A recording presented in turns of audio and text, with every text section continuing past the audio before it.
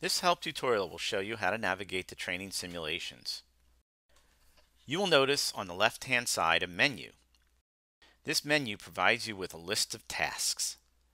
These tasks are what steps you need to complete on each slide.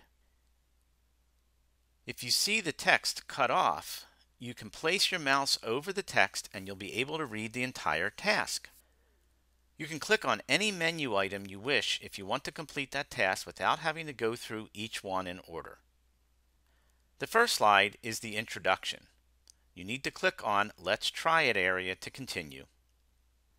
The second slide are the instructions. They are both in written form and you'll also have audio instructions. There will also be a link to a tutorial related to the task you need to complete.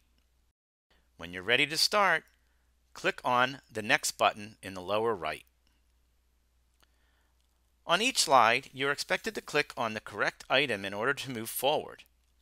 If you click outside the item you are supposed to click on, you will be provided with a Try Again text box. The text will provide you with an idea where you need to click. Once you place your mouse on the correct area you need to click, you'll see a hint that informs you of what you need to do. Once you click on the correct area, you will move forward to the next slide. If you look at the menu, you will notice that the highlighted menu item is the current slide.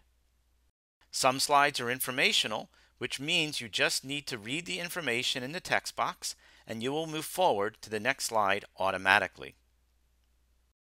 If you forget the instructions, you can click on the Review Instructions menu found in the upper right-hand side of the window.